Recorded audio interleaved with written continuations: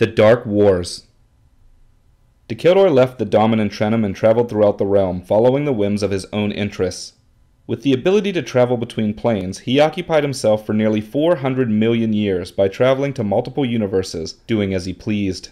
He raised several beings to near godlike status, created many empires, and gained positions of power in almost every plane. He also caused the genocide of countless races, crumbled ancient empires, and destroyed entire universes whenever he saw fit. Dacheldor had many wives and children during this time, but never became as invested in them as he had with Daisy. It is speculated that in any given plane of this realm, a percentage of the populace can claim to be the descendants of Dacheldor. Though these claims are seemingly impossible to prove, there was one being Dacheldor encountered whose DNA was closer to his than any other he would meet. In service to an unseen organization outside the realm, a being known only by the codename Dark Destructor made an appearance in the same place once housing the worlds of the dominant Trenum. His appearance was similar to Dacheldor's, but with long black hair and a red tint to his skin. The organization he worked for had funded operations within the realm for millions of years, including the cybernetic technologies industry responsible for Daisy's death. Through genetic manipulation of demonic DNA, the organization had worked to perfect super soldiers no longer distinguishable as demons. They had also found a way to merge the DNA of the strongest warriors in history with that of these soldiers. Dark Destructor was a result of Dacheldor's own DNA being infused with that of a demonic super soldier. Supremely potent with energy manipulation and cursed with the same immortality as Dacheldor, Dark Destructor was a force to be reckoned with. He commanded a fleet of starships teeming with demonic super soldiers, each given the DNA of a powerful hero from history. They swept across the worlds, conquering the weak and enslaving the strong, forcing the populace to watch as the heroes of their legends tore them apart. Dacheldor remained oblivious to this for a very long time. While whole planes fought Dark Destructor and the sinister organization, he remained in others, where his own whims had guided their destiny. Having grown tired of owning worlds and elevating kings, he had taken to mastering the art of music and touring various worlds as an undercover member in various bands. Most inhabitants were unaware who he really was, and the name Dacheldor became something of a legend once again. Deciding to try touring in another plane, Dacheldor shifted to a location at random, landed on a world, and was mistaken for Dark Destructor. The people groveled to him, pleading to be spared, and, at first, he simply assumed he had been here before, but did not recognize the place. Once he learned the truth of what was going on, he was outraged. The idea that his DNA had created this being without permission, and the ties of the mysterious organization to the former cybernetic technology industry, was enough to get him involved in the war. He made his way to the nearest world under attack by the organization, and descended like a lightning bolt. He slaughtered waves of the demonic super soldiers effortlessly, being so powerful they could individually annihilate armies. The resistance that had stood against these super soldiers watched in awe as a single being executed army after army with near flawless precision. Dark Destructor was not among them. The leader of the resistance made contact, hoping to recruit Dacheldor. The war across worlds had caused so much death and despair, it had been nicknamed the Dark Wars. Dacheldor responded with only one question: "Where is Dark Destructor?" On a moon circling a gas giant, Dark Destructor had set his primary base of operations for the latest assaults. He worked closely with the generals of the organization, coordinating strikes and long-term occupations. They were surrounded by fleets of ships that could fend off any major attack from the outside, but they weren't expecting a single man to fly in without a ship at nearly the speed of light.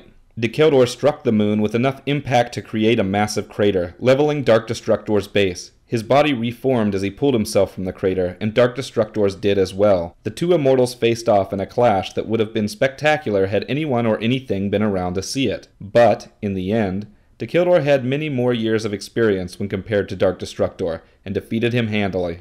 Cleaving Dark Destructor's head from his body, Dacheldor flew to a planet of molten rock and buried it deep inside. He then took Dark Destructor's body, shifted to another plane, and tossed it toward a black hole to slowly be sucked in. "Good luck coming back from that," he snickered. Returning to the moon base, he cast an illusion to make himself indistinguishable from Dark Destructor. He rose his arms and, with his now perfected mastery of the physical prime, recreated the base as if it had never been destroyed. Commanding the fleets and occupations, he positioned each and every unit to be overwhelmed by the resistance, who he had also remained in contact with. By the time the organization knew he had taken Dark Destructor's place, they had no chance of stopping the resistance from slowly eradicating their forces. Before the organization shut down all communication, they expressed their frustration with Dacheldor. Inadvertently, they let slip the fact that they were an organization originating from another realm. Dacheldor took this as an invitation to learn how to travel to other realms, and pay them a visit.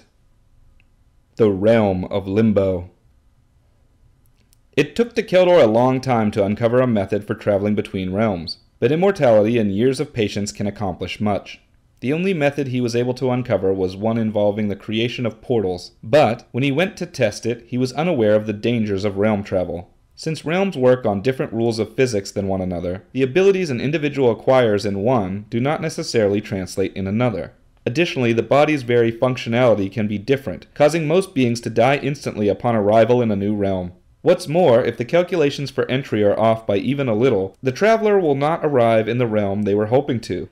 Instead, they will be pulled into a realm where all lost travelers go, a place called Limbo. Originally nothing more than a vast emptiness existing everywhere and nowhere at once, Limbo was believed by some to be a cosmic default location, set up to catch beings that accidentally stumbled into non-existing space. Though such occurrences may sound unlikely, this actually happens all the time. There is no logically understood space between realms. So miscalculations during realm travel automatically pulls the traveler into limbo. Anytime a being tries to tear space in a way that would create an area without space, they also get pulled into limbo. Anytime someone attempts to destroy the cosmos by collapsing it in on itself, they also end up in limbo. Regardless of how ridiculous it may sound, limbo is an actual place that can be reached only by attempting to go somewhere that should not exist. When Dacheldor opened his first portal to another realm and stepped through, his calculations were off. He was teleported across known reality and spewed out into limbo. Since limbo was a new realm, and its physics functioned differently from those of the realm Dacheldor was from, he lost almost all his powers while there. His immortality curse, constant as ever, was the only power that remained with him. It allowed his body to survive the massive shifts in physics, and after a number of years, his body adapted to the new physics enough to be able to move about like any other human. Until that time, he remained mostly immobile and in tremendous pain. His portal opened near a free-floating landmass with 3 cities, a forest, and farmlands on it.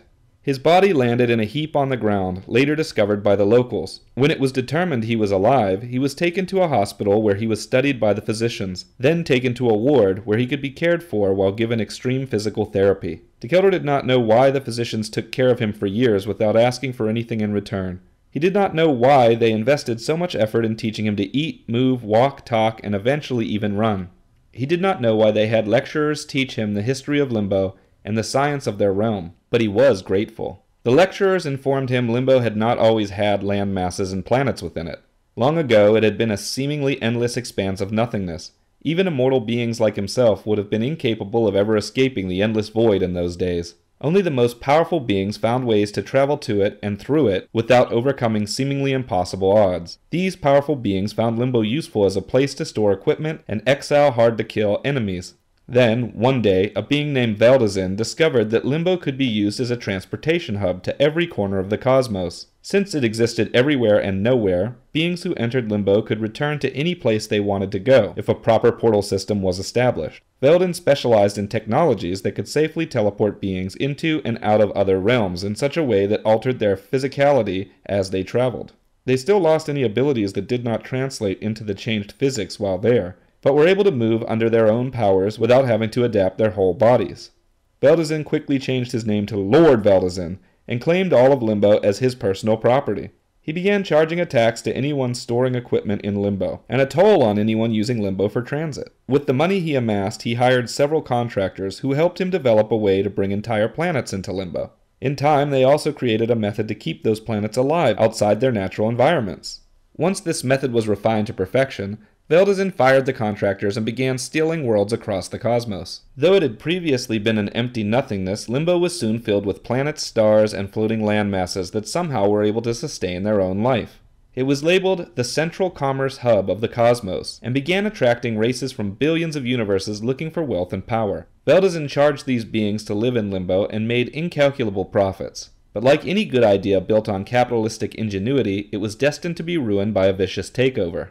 A being composed of living darkness, calling himself the Shakarok, rose up from Limbo's dregs and challenged Veldazin for complete control. Seeing him as a revolutionary, the people of Limbo rallied behind the Shakarok and toppled Veldazin's empire in a matter of days.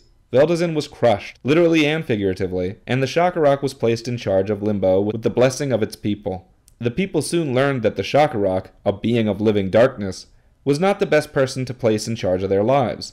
Under his rule, they became little more than slaves, and their individual significance was reduced to that of a corporate resource.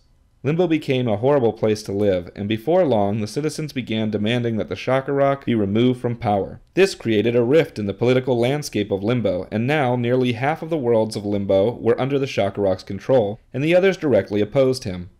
War was on the horizon, but had not yet taken hold. Shaky treaties kept the resistant worlds and those under the Shakarok at peace for the moment. But everyone knew this would not last much longer. The people of the landmass Dacheldor was on were considered neutral in all this, but feared they would be dragged into the war anyway. Dacheldor had no idea that the Shakarok was the same being created in the time of the Ancients by Shak, the original leader of the Strider forces in the war with the Black Angel. After the fall of the Ancients, the Shakarok had resigned himself to live in silence in Limbo, until Veldazin had inadvertently woken him from his slumber. By that time he had been driven mad by grief, leading to his abrupt decision to take Veldazin's place. Dacheldor would not learn the truth of this until long beyond the point of it being of value to him. The Shakarok would not learn of Dacheldor's origin either. It was as if the two had been destined to meet, but never to know why. When Dacheldor was strong enough to do work, he started helping out around the hospital. His immortality gave him the ability to take on dangerous jobs without risk of permanent injury, but other than that he was identical in ability to an average human. It was humbling and peaceful, and Dacheldor hated every moment of it. He knew he should be appreciative, and, on the outside, he was, but he wept into his pillow like a blubbering baby every night. The once powerful Lord of the Shadows had been neutered of his grand power.